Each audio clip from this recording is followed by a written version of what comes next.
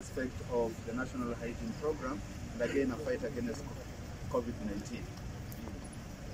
Another very key aspect of this was to ensure that the economic side of it, like we said, COVID is not only a health issue. Health it is, but it has also its other effects, which are social economic. We all understand the fact that many people have lost their jobs. The kind of work that was going on amongst our people is no longer there. So therefore, we needed to create an environment or a situation whereby we give some young people money to take home. And what I have been made to understand is that the Kazi Mtaani has actually created its own more than we bargained for. One of the things that we were not focusing on was the reduction in crime.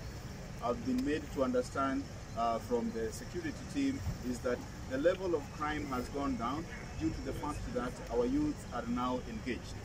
Secondly, the fact that money is in our people's pocket, then the economic ripple effect of it can clearly be seen, because when a young man here receives the 600 shillings and he goes to that kiosk at the village there to buy the unga or to buy the salt or to buy the sugar, then we have an opportunity whereby money continues to circulate within our economy. And actually that is a very important aspect, because rather than kill the entire economy because of people not being able to go to work, we are actually helping by reviving the economy, by having people have money in their pockets that they can spend.